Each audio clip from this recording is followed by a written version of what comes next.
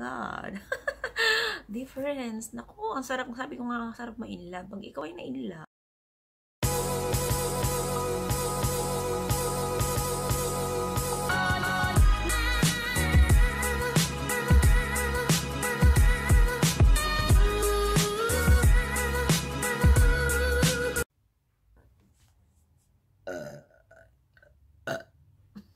Welcome back to my channel, guys. If you are new in this channel, welcome, and I hope you won't forget to subscribe, and if you like this video, you will leave a thumbs up. Today's video is all about it's a TMA love tag actually, and I would like to take this opportunity to thank Keitilicious. I'm gonna write down her link in the description box so you can subscribe if you haven't yet. Yeah, so this will be very quick. I know ang ganda-ganda ko today kasi may pupuntahan ako. Ako ay pupunta sa nakaka-lurky. Guys, pupunta lang ako sa botanical garden. O, diba? Ang taray-taray. Kala mo naman pupunta sa party. Hindi. Nag-makeup ako para lang sa video to. Pero mamaya medyo magbubura-bura ako ng konti dyan. Kasi naman baka mamaya pagsakay ko sa pagtinginan ako sa baka mamaya may magduro-duro na naman sa akin sa train. Anyways, let's proceed. First question. Do you believe in love at first sight? I don't think so. I don't believe in that. There's no love when you see a person in your first sight, or ayun na, basta yun na nga. Diyos ko, nagdudugo naman ang ilong ko. What is your favorite love quote? Well, my favorite love quote is love unconditionally. Oh, diba? Bongga. Ano ibig sabihin nun? Hindi ko alam. Well, number 3. Should we look for love, wait for love, or forget about love till it happens? O, yung haban tong question na ito. Well, for me, should we look for love? No, not literally look like na tumambay ka sa kanto or tumayo ka sa kanto at pagka may dumaan na lalaki, hey, are you looking for love? Yung mga ganyan. Hindi naman ganon. When you say you look for love, kung halimbawa yung nasa loob ka lang ng bahay, nagkukulong ka, syempre hindi mo mahahanap si love, diba? So maybe you have to go out. You go out, you socialize, kasi kung hindi ka lalabas, hindi ka makapag-socialize, so you're missing the chance. Who knows, diba? Halimbawa, punta ka sa isang gathering, who knows, nandun si Mr. Right, diba? Or si Miss Right for you. So, hindi naman literal na you're looking for love. You're finding a way to look for love. Parang ganon. Wait for love, no, don't do that. Wait for love kasi baka amagin ka, or baka tumanda kang dalaga or binata. Forget about love till it happens. Don't forget about love. Kasi ang sarap magmahal, guys. Nakakakilig. Alam mo, nakakabata ang magmahal. So, look at me. Ilang taon na ako. Pero hindi halata kasi that is because of love. Not only because of I love someone, yung intimate love, but because I love my daughter, I love my, my aunt who raised me up. I love so much. I love my friends. Alam mo yon. So nakakabata yon when you feel love, yung overflowing love, nakakabata yun, guys. So take it from me. Take it from me, guys. I'm telling you. Ang sarap magmahal. Oh, charot. Okay. So, does age matter in love? No, it doesn't matter. Kagaya nga ng sabi ko, love unconditionally. So, when you love unconditionally, be it there's an age gap, or ayun, age gap is one. Kung mahal niyo isa't isa, if you love someone without any question or, without any condition, it doesn't matter. Kasi I, for one, yung loved one ko is mas bata sa akin. So, it doesn't matter. It doesn't matter. Yeah. Anong number? Number 5. How do you not get jaded by love? Ang lalim ng jaded. So, talagang Google ko pa yun, guys. ginamit ko si Merriam-Webster Dictionary ba yun? Oo, dito sa phone ko.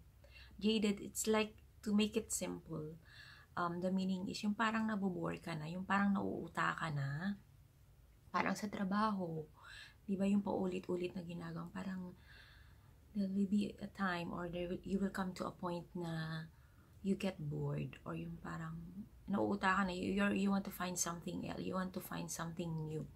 Well, for me, since I love unconditionally nga, I don't feel bored, or I don't feel, parang hindi ako nagsasawa. Kasi, if you love someone, and if you really love that person, you always find ways to, make the relationship exciting. Yung bang, kahit na ba, minsan, dumating yung point na, uy, wala na kayong makain. Parang, alam mo yun, parang, naghihikahos na kayo. Pero if you love that person unconditionally, yung para bang, para hindi ka mauta, yung para bang, kasi pagka, yun na yung first step, pag nauta ka na, yung nabore ka na, parang gusto mo na makipaghiwalay, no? Gagawa ka ng paraan, you always find some way, or something to make the relationship every time alive, para hindi ka kahit na kung ano dumating na pagsubok, kung ano man dumating na problem, alam mo yon, pag mahal mo yung isang tao, gagawa ka ng paraan, yung parang ma-spice up, yung ganun para bang kung sa ulam, ayan, pagka yung tira-tira na lang, yung parang ilang araw na siyang nandyan, yung parang gagawa ka ng paraan para magkalasya sa ulit, yung parang hindi siya ayun, basta yun na nga yun. So, don't get bored when it comes to love. Ayan, kasi nga mahal mo nga bakit ka mabobore? Describe what love is to you. Ayun na nga, gaya na sinabi ko. Love there shouldn't be condition, there shouldn't be boundaries, there shouldn't be question when you love. Kaya ka nga nagmahal Pag nagmahal ka, ibigay mo. Hindi naman bigay mo lahat. Pag nagmahal ka, mahalin mo. Ganern. May sense ba yung sinasabi ko? Anyway, have you ever been in love? Of course, obviously. Sa dami na sinabi ko, ibig sabihin, na-in-love na ako. At sarap ma-in-love kaya. What is the difference between being in love with someone and having a crush? Oh my God. Difference. Naku, ang sarap. Sabi ko nga, ang sarap ma-in-love. Pag ikaw ay na-in-love, alam mo yung parang, feeling mo na dyan siya lagi nakatingin sa'yo. At yung parang lagi kong kinikilig. Yung parang hindi ka makakain, guys. Uy, relate kayo doon. Ang sarap kaya ng feeling ng ma-in-love, diba? Yung parang lagi kang inspired, hindi ka napapagod, hindi ka nalulungkot. Kasi pag naisip mo siya, para bang, alam mo yung parang may, yung kumukurot-kurot sa singit mo, ganyan. Pag crush naman, yung parang meron ka lang nagustuhan sa kanya, na parang pag nakita mo siya, ay, kinikilig ka, parang ganun. Ganun lang, parang ako, crush na crush ko si Robin Padilla. Pag nakita ko siya, kilig na kilig ako, kasi kung katabi kita, sasabunutan kita, yung sobrang kilig ko na ganun. Pero pag wala naman siya, wala lang. Parang ganun. What is your love language? Love language, kasi malambing ako, guys. Sweet. So, my love language is yung halik-halik. Yung halik ako ng halik, yakap ng yakap, at saka yung always saying I love you, yung kahit kumakain kayo, kahit kung anong ginagawa ko, nagsasabi ako ng I love you. Ganern! Do looks matter in love? Well, meron din siyang, may plus factor din yun plus point, kumbaga, yung minsan. Pero, yun na nga kung ikaw ay nagmamahal unconditionally, yung talagang love yung nararamdaman mo. Hindi ka natitingin sa itsura. Yung parang wala ka nang nakikita Parang, yun na nga kung minsan, totoo nga yung love is blind. Yung talagang, kahit ano pa itsura niya, mamahalin mo siya kasi nga love. Diba? So, look doesn't matter. So, that's it, guys. Yung aking answer sa love tag na itet. So, I hope nagustuhan nyo at meron din kayong napulot na konting aral, lalo sa mga teenagers na nanonood. Masarap magmahal.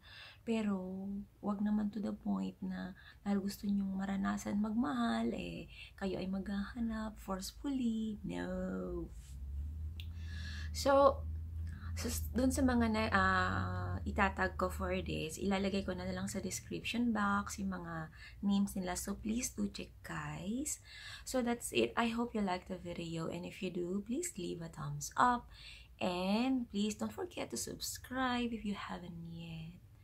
So, that's it, guys. I'll see you again on my next video. Bye!